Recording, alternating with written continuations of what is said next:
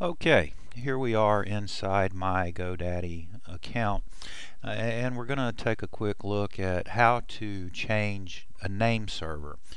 We're going to go into the domain manager, and if you have purchased a domain name through GoDaddy or some other vendor, yet you're going to host your website elsewhere, you have to tell the domain registrar where to point your domain, what name servers you want your domain pointed to. And if you registered one with somebody besides GoDaddy, don't worry, because all of these domain management tools are very similar. Um, so even though yours might not look exactly like what you're seeing in this video, it should be similar enough so that you can very quickly, very easily identify the steps you have to take in order to change your name servers from the registrar to the host. So we'll pick a domain here, and let's just take this one and go to the name servers button.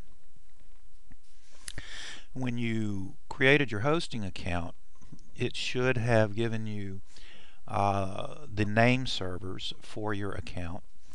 You should have a control panel that you can go into and access that information if need be. But you're going to tell it that you want to host your domains on another site. And in my case, these are already pointed at my one-in-one account.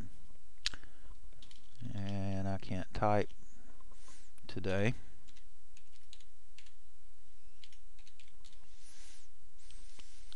But just so you see how this is done, you simply plug in the information that you got from your hosting account.